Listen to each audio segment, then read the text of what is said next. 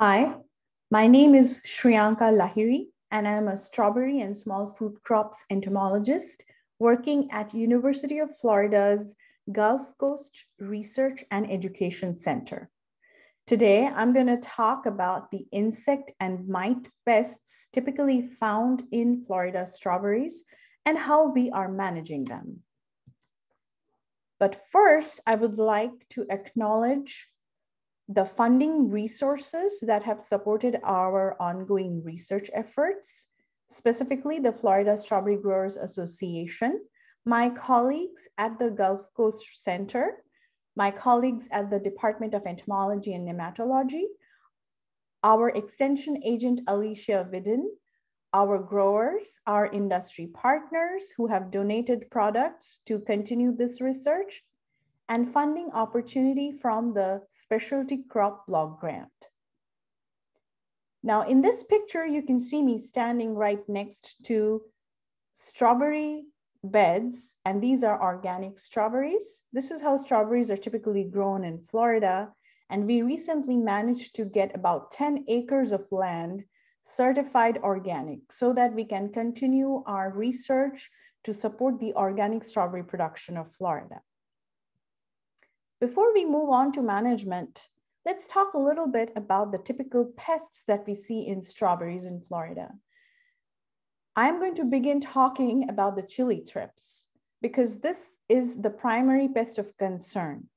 Chili thrips are an invasive thrip species from Southeast Asia, and they have been in Florida for a while. They got accidentally introduced on ornamental crops, and since the last 5 to 7 years, they have managed to establish themselves as key pests of strawberries in Florida.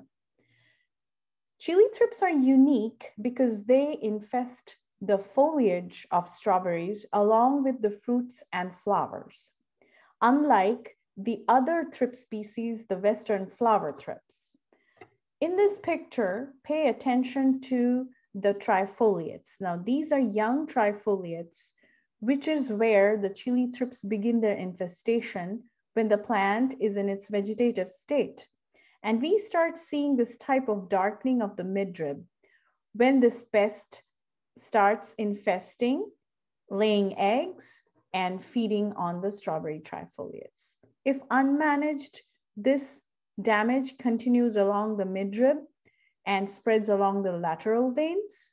And if left absolutely unmanaged, the leaves start showing curling and necrosis. Needless to say, this plant will not be able to produce any flowers. And if the infestation happens during fruiting stage, the fruits look bronzed and cracked. Now, if we look underneath the calyx with a hand lens, we are most likely to find chili thrips larval stages and even Western flower thrips larval stages hanging around, hiding underneath the protection of these calyces and feeding. This type of damage is called bronzing and cracking, and both the chili thrips adults and larvae use their piercing sucking mouth parts to feed on these various plant tissues and cause significant economic losses. Another pest of concern is the two-spotted spider mite. These pests show up naturally once the strawberry transplants have grown large enough and have produced mid-sized trifoliates. This type of damage that is called stippling is a result of chlorosis in the leaf cells because of the two-spotted spider mite feeding. Let's divert our attention to the two-spotted spider mite female shown in this picture. You see those dark spots on the two sides? Yes, that's why it's called a two-spotted spider mite. Now this adult and its nymphal instars are all feeding stages, and they also use their piercing sucking mouth parts to feed on the plant cell. And here you can see that the female has laid fine webbing on which she has glued several eggs. These eggs are smooth and spherical in shape, and that web holds the eggs in position and provides significant refuge to the young nymphal stages while they're feeding and provides them protection from predatory insects and mites. If the infestation goes beyond economic thresholds, you will see webbing developing all along the plants, all along the foliage, and they use this webbing literally like a highway to travel from one plant to another. Another mite species that we typically see on strawberries is the cyclamen mite. Now, this mite is a hitchhiker from nurseries. After the strawberries are transplanted, we may see this type of a stunting of young trifoliates because this mite hitchhikes on the crown or the unfolded trifoliates and starts feeding on those plant tissues, causing the stunting of the leaflets. And so here you will see the older leaves have managed to grow to the normal size, but the young developing tissue has remained stunted. This type of damage can be caused from broad mites as well as cyclamen mites, which is why once we get samples like this, we take a closer look into the leaves and the crown, and we look for egg masses and we look for the adult mite itself. Severe infestations on fruits also cause bronzing and cracking, just like the damage seen from thrips feeding. And just like the thrips, these mites tend to hide underneath the calyx. If you take a hand lens and look underneath the calyx, you will find the nymphal stages and also the eggs laid underneath here, well hidden from predators and well hidden from miticide applications. Now, this video shows an adult cyclamen mite hatching from an egg. These eggs are spherical. And these eggs are oval in shape, not spherical, unlike the two-spotted spider mite, and they are smooth on the surface. Here, you will see that the egg has been glued at the edge of the leaf hair, which is a very smart decision on the part of the mite to avoid predation. As we are aware, there are several predators, natural as well as biological control agents that can potentially feed on pest mite eggs. And so you see that this adult mite is tan in color while it's hatching, but will soon turn into a light pinkish to orangish color after its first meal. And its body color more or less depends on the diet that it is accessing. But you see that this mite is somewhat transparent, translucent in color. There are several natural enemies, thankfully, present around the strawberry fields, which can provide considerable ecosystem services to suppress these pests. Primarily, we are interested in minute pirate bugs and their nymphs, which are both predatory in nature and are very effective predators of thrips pests. Here on this picture, you can see an adult minute pirate bug hiding underneath the strawberry fruit calyx. And you can see that it's almost as small as the strawberry seed itself. The nymph is also a very voracious predator, and both these life stages go about foraging underneath these hidden areas where they know that they will come across the pest species. Other predatory species that we find around strawberry fields include the multicolored Asian lady beetles, the convergent lady beetles, and lacewing eggs. Here you can see a convergent lady beetle laying a bunch of eggs. And here you can see a bunch of lacewing eggs. Typically, lacewings tend to lay eggs in a bunch where the egg is at the top attached to a fine silken thread. If you see these eggs, You know that you have lacewings in your crop, and lacewings are generalist predators, just like these lady beetles. So they will not only be feeding on thrips, but they will continue to feed on other pests like aphids, whiteflies, etc., to avoid any secondary pest outbreaks. Another natural enemy to watch out for is the big-eyed bug. You can see this bug has really big eyes, which is why it gets its common name. And the big-eyed bug, as well as its nymph, are both predatory in nature, and they're very effective predators of thrips. So we can already see that there is significant potential in relying on natural control in and around strawberry fields, which is why the decision to spray strawberry fields should not be taken lightly. In order to understand the population distribution and the spatial distribution of the key thrip species and the natural enemies, my PhD student Gagandeep Kaur, with the assistance of my other students Chastity Perry and Marissa Cassaway, is conducting field research since the last 2 years. She is sampling 4 to 6 strawberry fields on a biweekly basis.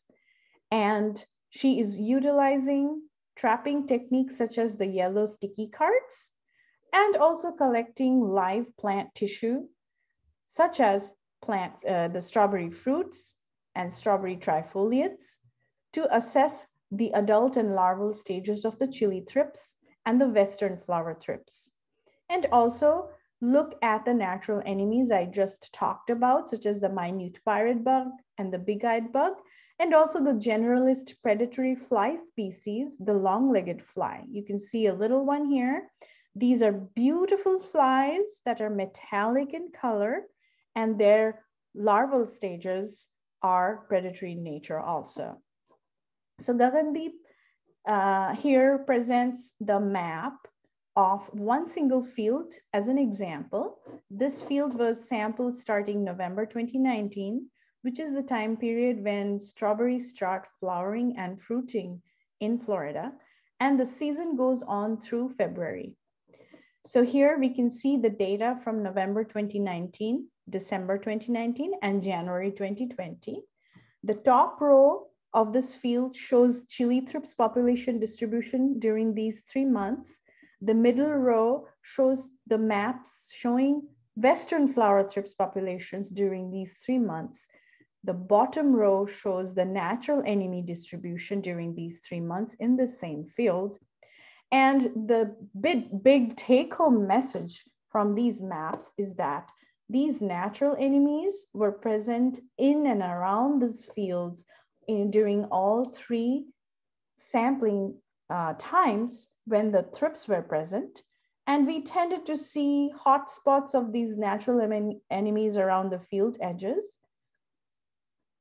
So this gives us a lot of hope that these natural enemies are providing ecosystem services.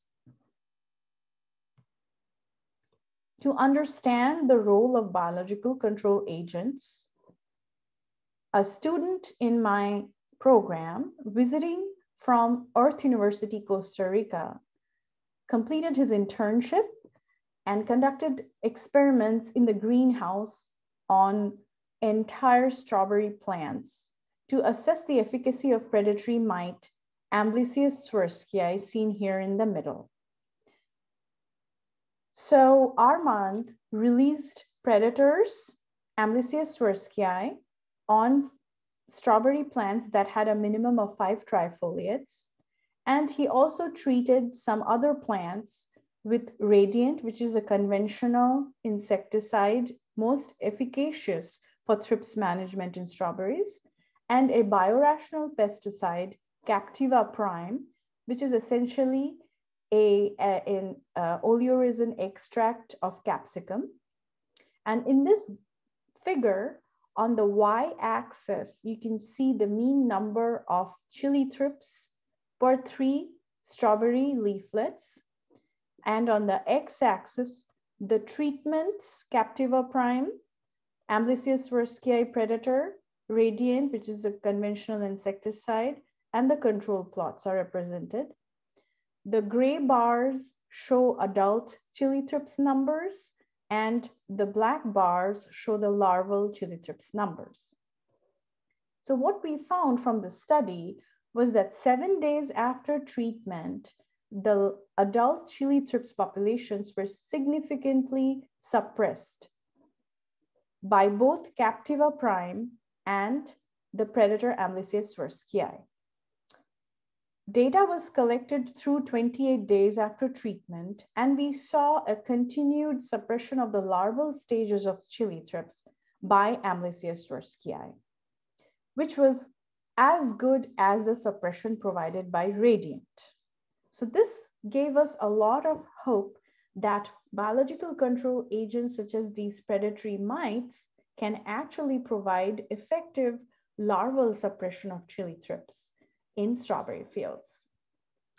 We are currently witnessing that strawberry growers are releasing predatory mites in the field. Here you can see a farm crew, member of a farm crew of an organic strawberry grower in Florida, hand releasing predatory mites. And this is part of an experiment that we are doing by collaborating with the strawberry grower, where we are releasing 3 species of biological control agents. So we have the Amblyseius swirsky that we tested in the greenhouse. We are releasing Neoceus cucumeris, which is related to Amblyseius swirsky. It's just better at controlling thrip species under colder climates. And we are also releasing predatory mite Phytoceus persimilis, shown on the top here, which is a specialized predator of 2-spotted spider mites. So together, these 3 species of predatory mites show a lot of promise to bolster biological control of mites and thrips in Florida strawberries.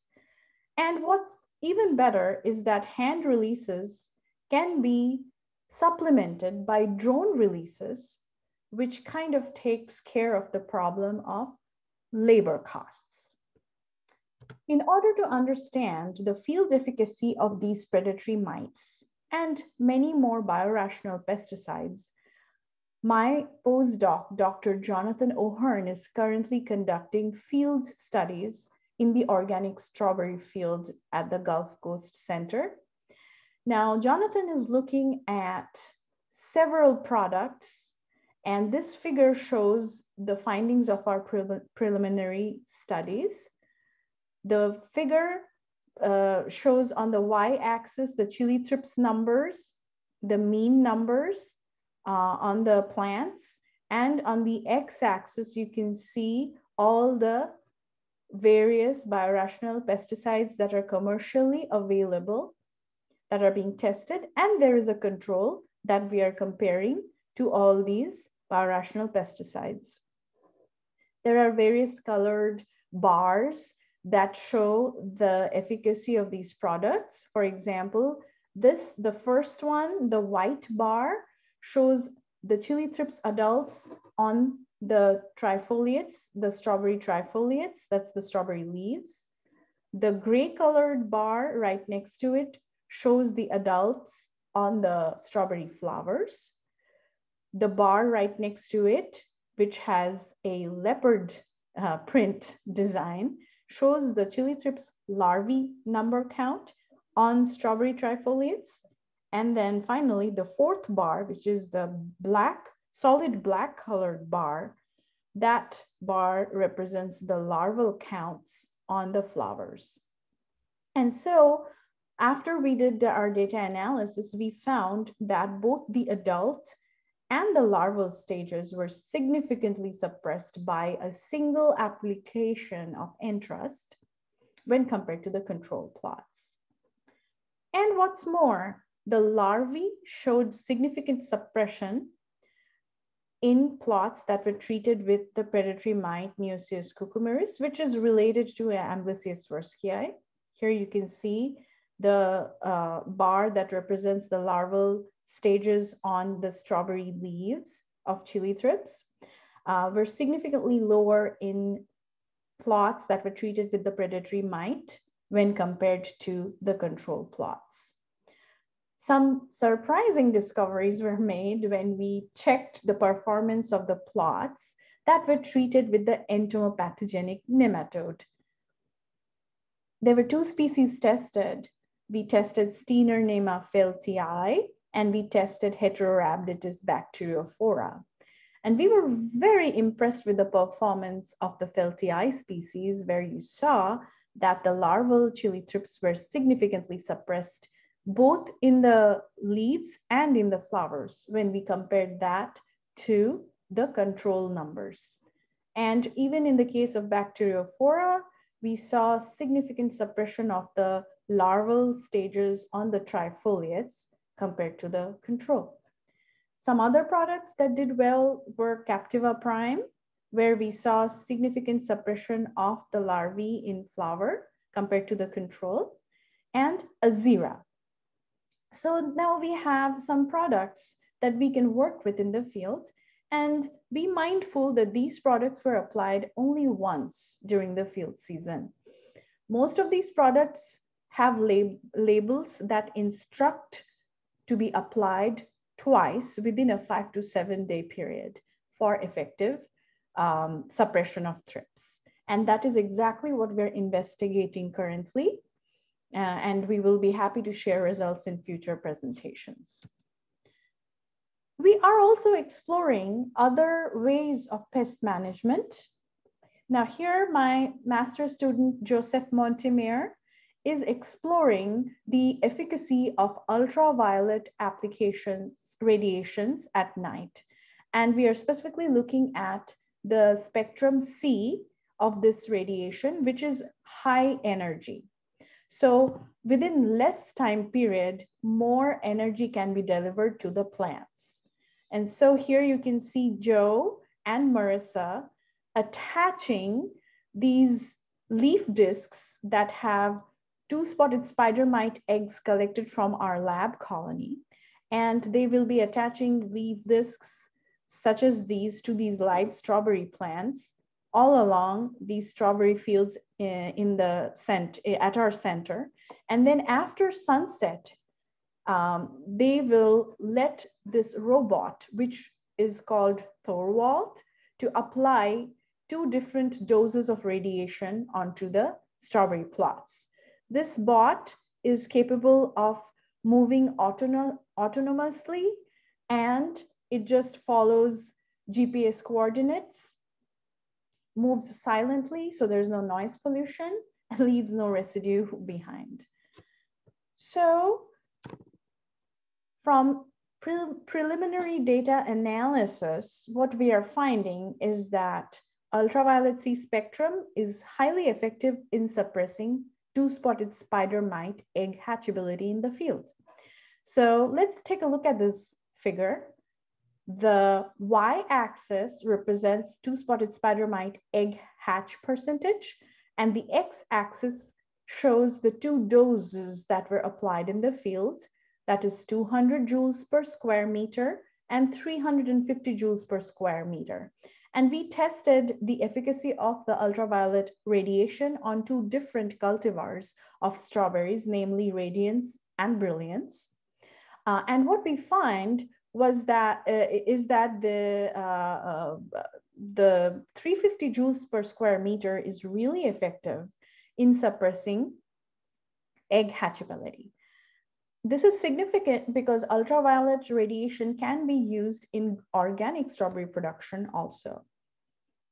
Currently this year, we are repeating this experiment and following the local recommendations, we have replaced the Radiance variety with another new variety that's more popular with the growers, which is Sensation. So this year we're doing the experiments with plants belonging to Sensation and Brilliance. And we will be excited to share the results in following presentations.